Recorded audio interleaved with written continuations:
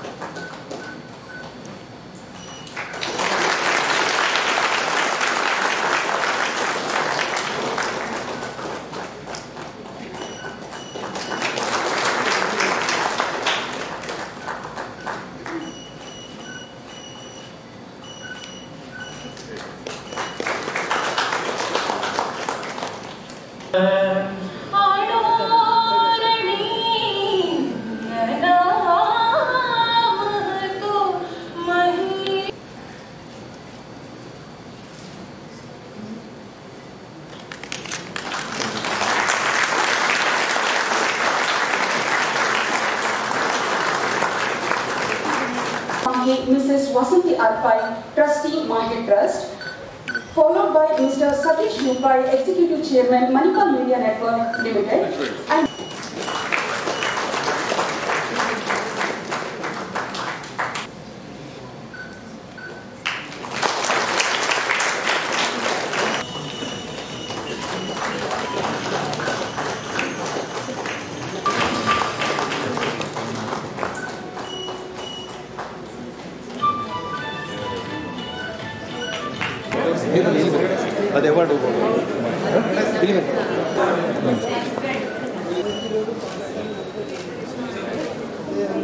ವೇದಿಕೆ ಮೇಲಿರುವ ಎಲ್ಲ ಗಣ್ಯ ವ್ಯಕ್ತಿಯರೇ, ವೇದಿಕೆ ಮುಂದಿರುವ ಜನರೇ, ನಿಮ್ಮೆಲ್ಲರಿಗೂ ನನ್ನ ಅನಂತಾನಂತ ನಮಸ್ಕಾರಗಳು. It's an honor to me that I stand before you today as we pay our reverence and respects to our visionary leader, Dr. TMA Pai. Dr. Pai's impact on education is immeasurable, and his legacy continues to inspire generations of educators and students. On this special day, let us reflect on the life and legacy of Dr. TMA Pai and rededicate ourselves to his vision of providing quality education and healthcare to all. It's the quality and breadth of vision that makes Dr. TMA Pai a unique leader. He recognized the importance of providing quality education to the masses and dedicated his life to this noble cause. His faith in the transformative power of education enabled him to conceive initiatives beyond the ordinary. Dr. TMA Pai was ahead of his time with a deep understanding of the local problems and a desire to serve the people. He believed in finding ways and means that were commensurate with the conditions prevailing in those days to address the 3 main ills confronting the community at that time: illiteracy, ill health, and poverty. Today is a very memorable day for all of us in the Manipal group of institutions to celebrate the 125th birthday of the founder of Manipal, Reverend Dr. TMA Pai. It's also a great day to remember with gratitude the services rendered by his associates in the early years of development of Manipal. Dr. TMA Pai was a visionary. He was 3 in 1. He was a medical doctor, banker, and an educationist. He always used to say that there are 3 ills that are facing the society: illiteracy, ill health, and poverty. In 1942, he started the Academy of General Education to provide vocational education and skill training for SSLC failed students like carpentry, plumbing, bookbinding, etc. Today, Academy of General Education is running more than 30 schools and colleges under our banner, and they are located mainly in the rural and semi-urban areas. ಪರಿವರ್ತನೆಗೊಳಿಸಿದ ದೊಡ್ಡ ಚೇತನ ಅವರು. ತೋನ್ಸೆ ಅದು ಕಡಲ ತೀರದ ಒಂದು ಗ್ರಾಮ, ಸಮುದ್ರ ತೀರದ ಗ್ರಾಮ. ಅಲ್ಲಿ ಜನಿಸಿದ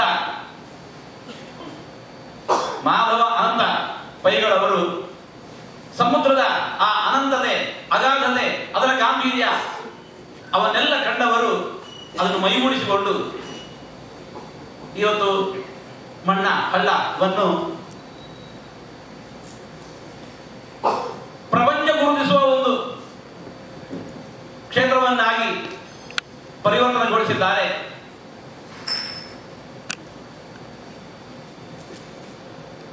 ಒಂದು ಶಿಕ್ಷಣ ಕ್ಷೇತ್ರ ಅಂತಲ್ಲ, ಒಂದು ವೈದ್ಯಕೀಯ ಕ್ಷೇತ್ರ ಅಂತಲ್ಲ, ಒಂದು ಆರ್ಥಿಕ ರಂಗ ಅಂತಲ್ಲ, 10 ಹಲವು ಮುಖಗಳಲ್ಲಿ